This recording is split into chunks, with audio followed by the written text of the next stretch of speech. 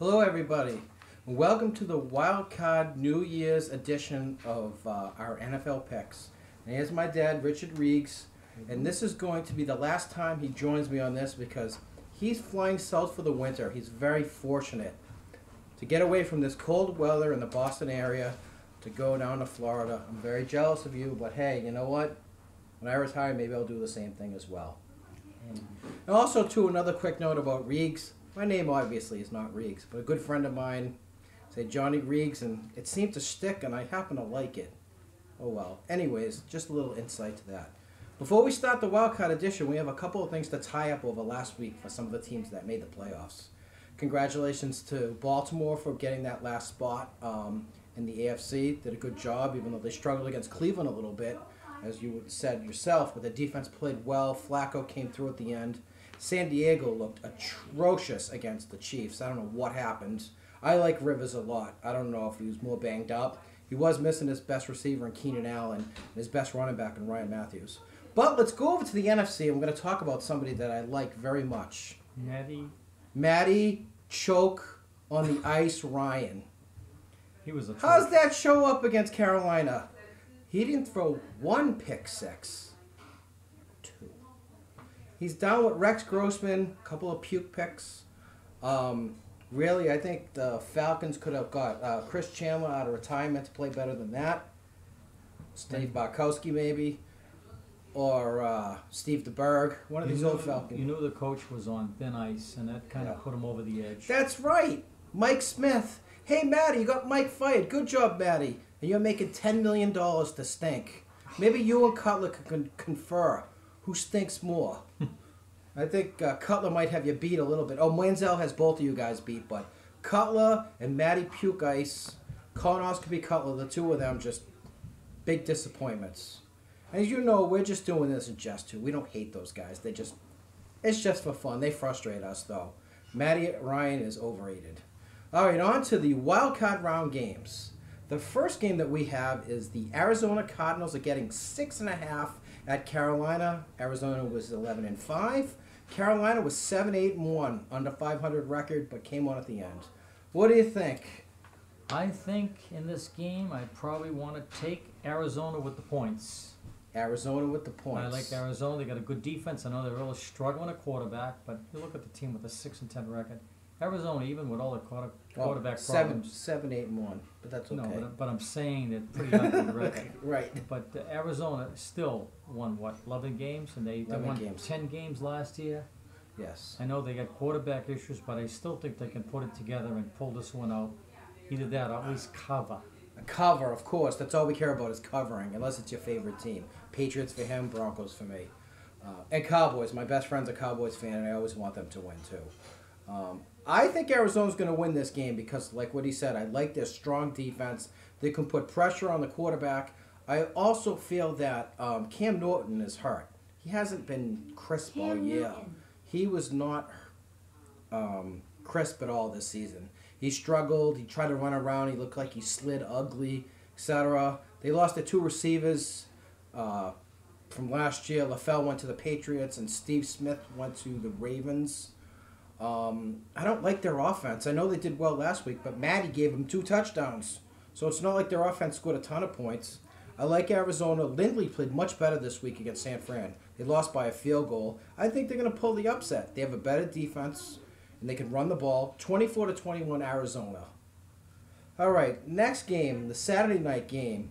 The Baltimore Ravens are getting 3 points at Pittsburgh. Pittsburgh's been coming on strong recently. They're 11-5, and Baltimore is 10-6. What are your thoughts? I'm not sure how Pittsburgh is going to be affected with the loss of their running back. Was a great season. However, I still think I have to stick with Pittsburgh in this game. Playing at home, quarterbacks. They're both good quarterbacks. But Pittsburgh, I think Roethlisberger is a little better quarterback than Flacco. I think I'd have to go with Pittsburgh in this game. I'm going to agree with you on this one. The reason being is not just because of Roethlisberger, absolutely because of that. Home field is the first thing. The second thing is, even though Baltimore made the playoffs, their play was slipping going down the stretch. I give them credit. They did what they had to do.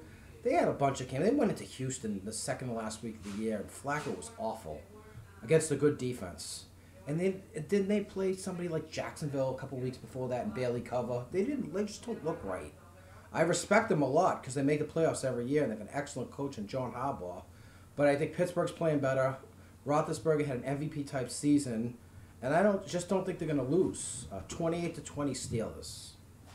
All right, on to the next game. Your favorite quarterback, Andy Dalton, plus 3.5 with Cincinnati at the Colts. I think this spread seems kind of low. I think it seems kind of low, but I really like Indy at home with the young quarterback Andrew Luck. I think he's a good quarterback. I think they'll play well enough. I know they don't have much of a running game. The defense is a little shaky, but I still, in a big game like this, I think I'd have to take Indy. I agree with you on this, but I also have some interesting stats too. I have a question for you. When was the last time the Cincinnati Bengals won a playoff game? Take a guess. 1991. You were close, 1990. Boomer Esiason against the Houston Oilers. Houston Oilers, they don't even exist anymore. What does that tell you? Yeah, I thought you were going to say Kenny Anderson against the Chargers in the cold, but no, it wasn't that one. It was the freezing, It was freeze like bowl. the Freezer Bowl, right. But on to the game, I like Luck against this team. Marvin Lewis is 0-5 in the playoffs. They always lose. He's going to be 0-6. I think he's going to be 0-6 after this week. And I give them credit against Denver a couple weeks ago, but they had their chance against Pittsburgh, and what'd they do? They didn't come up. They came up short. Andy Dalton threw a bad pick. A.J. Green didn't help him either by fumbling, and then another pick off of his hands. That's not Dalton's fault, but I like Indy's offense. T.Y. Hilton didn't play at the end of the year. I think he'll be back, supposedly. I know their defense is shaky, but you know what? They shut this team out this year at home, so they should have confidence against them, I would think. All right, the next game. The Dallas Cowboys. Oh, I'm sorry. Right. Looking at my notes here, see props. Anyways, the Detroit Lions are favored by 6.5 at Dallas. No, Dallas is favored by. Oh, that's right. See, I couldn't. My things threw me off. Detroit plus 6.5 at Dallas. Right, of course. And then we have another one of those questions. When's the last time that the Detroit Lions won a playoff game? Bobby Lane was quarterback? No. Long time. A little closer, but not by it's been a while. Take a guess. In the 90s, I believe. Who was it? Eric Kramer. Eric Kramer, who played for Chicago later on, 1991. And they had one time, they went 15 years without going to the playoffs. Detroit's had some stretches where they've really stunk. Been bad team. They haven't won the division since 91 as well, too. Pretty sad, really.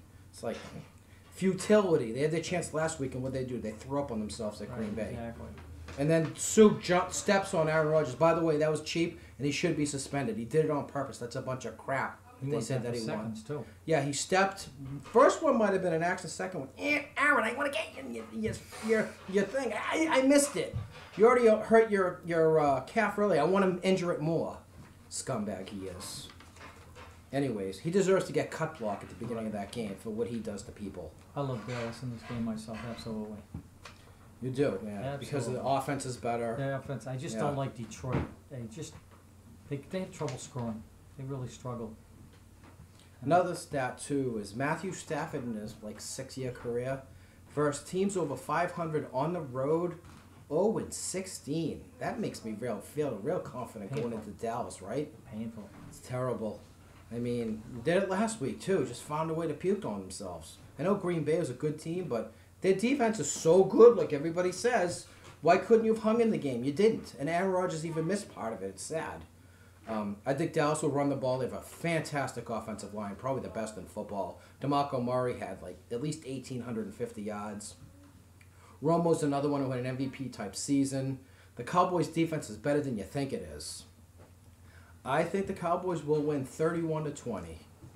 I think we're in agreement there. Absolutely. So, all right. Well, thank you very much for watching the award-winning video this week. I hope you watch it next week. Unfortunately, I'll be by myself next week. Maybe I'll get him on the cell phone and have him in like a remote cutting in because he's not going to be around. Because when I do my sermon, it's more boring. When this guy's on, it's a little bit more interesting. But thank you so much. I appreciate it. And you all have a good rest of the day and enjoy the games.